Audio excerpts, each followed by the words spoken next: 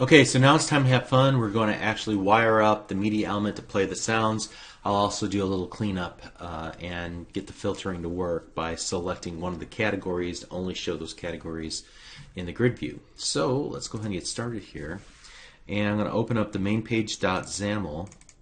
And in here, what I want to do is handle the, I think this is it, the list view item click event. Let me make sure that's the correct event handler.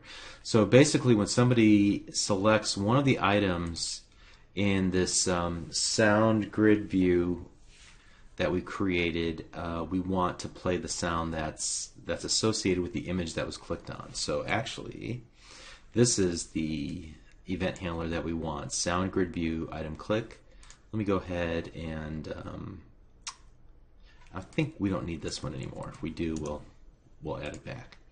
All right, and so here it's pretty easy stuff. All we need to do is grab the item that was clicked on, and so that'll be given to us here in this item click event args e, and we can just choose the clicked item and then cast that to what we want it, what it represents, which is a sound in our application. So I can do something like this: var sound equals the clicked item, cast it to sound, and then we'll set, I think it called it myMediaElement.source, and we'll just set it to that sound's audio file property. Now to do this, we actually need to give it a URI. If you hover over, you can see the source property accepts a URI, which is a uniform resource indicator, and that's just going to be a location for the file. Now what we need to do, there's a couple of different ways to go about this. I think the easiest way is just to specify the base URI. That will give us like the root of the project, and then we can give it the actual audio file that will contain the /assets/audio/category/sound. So we'll just do this .base URI, and then we'll use the sound.audio file.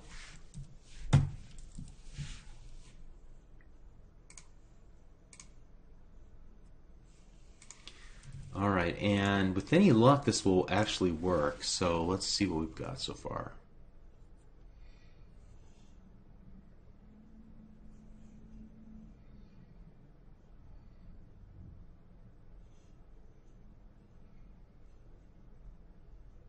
Alright, it's time for the moment of truth. Okay, so it was that easy. That's all we needed to do to wire everything up. Great. Now when we ran the application, there were some other issues with layout, with the hamburger navigation. Let's go ahead and fix some of those things, because that's really what's holding us back now. Let me take note of a few things, rerunning the application here, and we'll just address them little by little.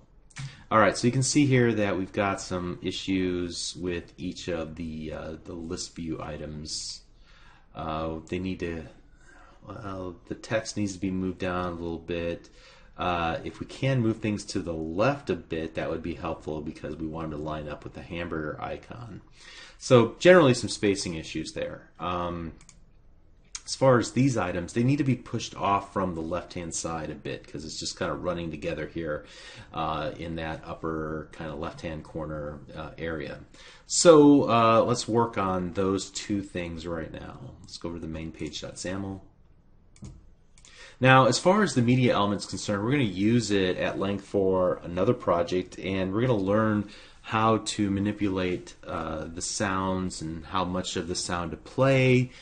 How do we manipulate the volume so that it nicely fades out instead of abruptly ends when we get to another project that we're going to work on together. So this is really our first introduction to the media element. It can also play videos, which I don't think we're going to demonstrate in this series, but if you take a look at the previous series that I created for 8.1, so Windows Phone 8.1 development for absolute beginners, I demo how to display video using the media element. Okay, so let's go up here to the list view, and what we want to do first of all is I'm going to separate some of these on other lines.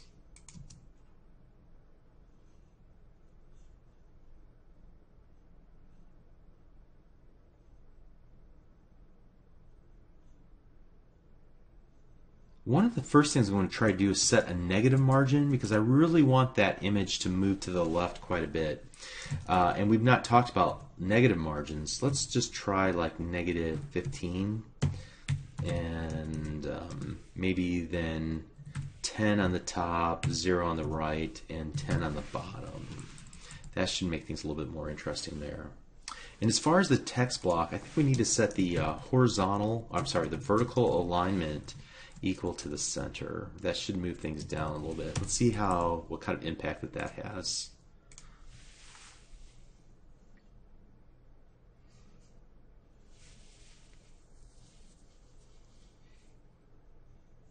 All right, so that definitely moved things over to the left, which is great.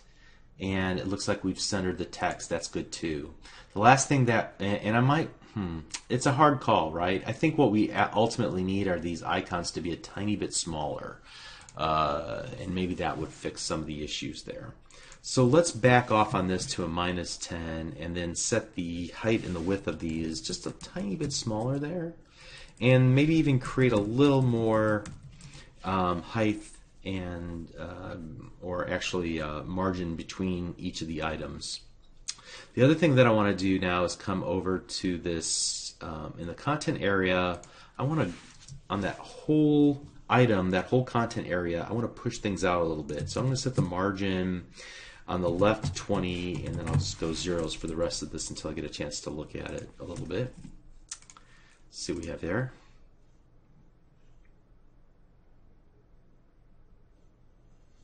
So you can see that this is a lot of tinkering, just seeing, does that look right? What if we do this? I probably should even make those icons a bit smaller. They're still pretty large. So let me do that. But I like the spacing here. We might even come down from the top a little bit. So let's make those two adjustments. Let's make the icons a tiny bit smaller. So let's go like 35.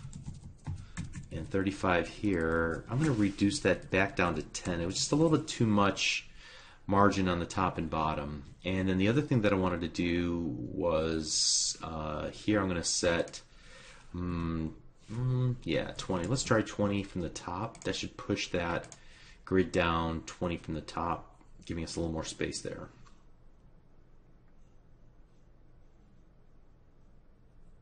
All right, I feel a little bit better about that. That might be a bit much, but overall, I like where we're going with this.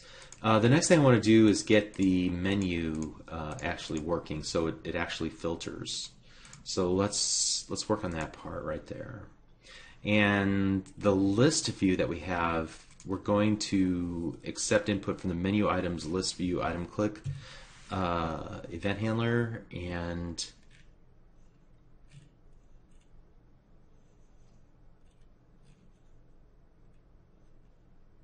here again, what I want to do is grab that event item that was clicked on from the ItemClick event args E.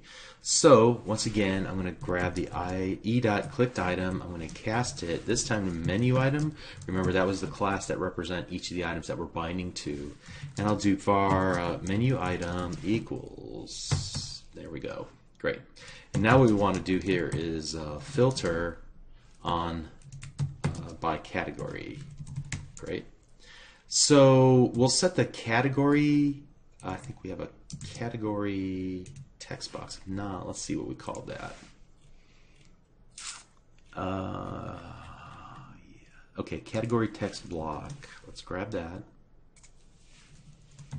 Dot text equals then the menu item dot category, and we'll just do a toString on that. That should give us what we need there.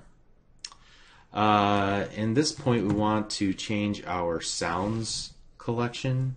Remember that that is a observable collection of sound. And so what we're going to want to do is filter that. So we're going to call the sound manager dot get sounds by category this time, passing in our observable collection of sound and then the sound category. So menu item dot category. All right, so that should give us what we need. What's wrong here? Oh, I see. Yeah, we can't set it equal. Sorry, forgot how I designed that method. And I'm not even sure that we need to do anything else. I think that's just the only two things we need to do. So let's go ahead and try that.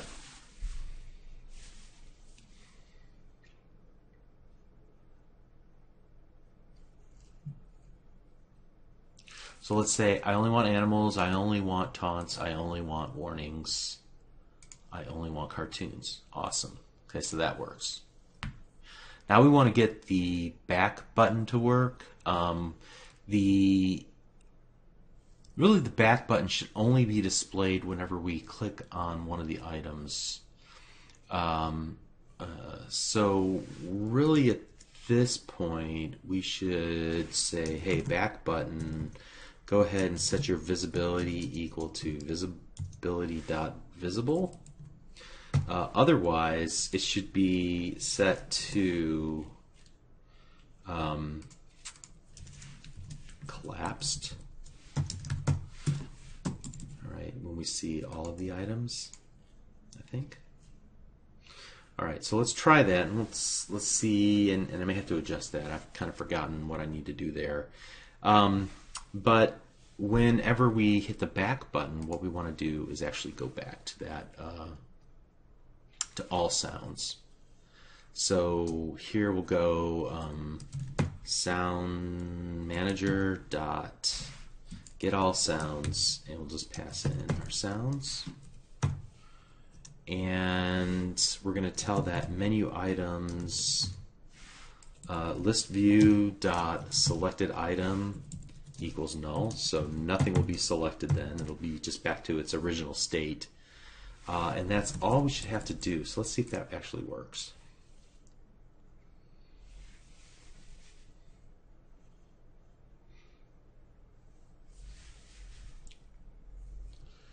Okay, so all sounds initially, then we're going to say, hey, give me just the taunts.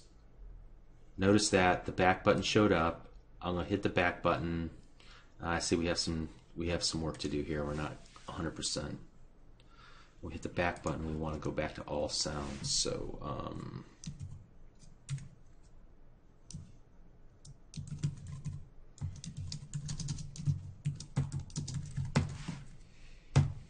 and then we would also want to make that back button visibility equals visibility dot collapsed.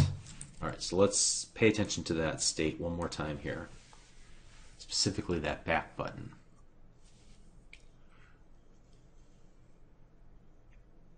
Okay, we don't see a back button, and we're viewing all sounds. Now we want to go taunts, and then I'll hit back button, all sounds. Now we could implement this in a more robust way and keep track of the various pages that were loaded in, and then just call navigation dot go back, but I'm not doing it that way. The back button will just take us back to all sounds. So it's really just a matter of how you want to implement it, but I feel comfortable with this approach. Scares me. I actually scared myself to death. I didn't realize I was going to make a sound. I forgot. All right, so at any rate, that's exciting stuff, right? We made a lot of progress on this one, and I think the next thing we're going to do is add some drag and drop functionality. That will be interesting. So we'll be able to take a sound off of our desktop and drag and drop it in, and then hear it, add it to the list, and then actually hear it. So that'll be a big one. We'll do that in the next lesson. Thanks.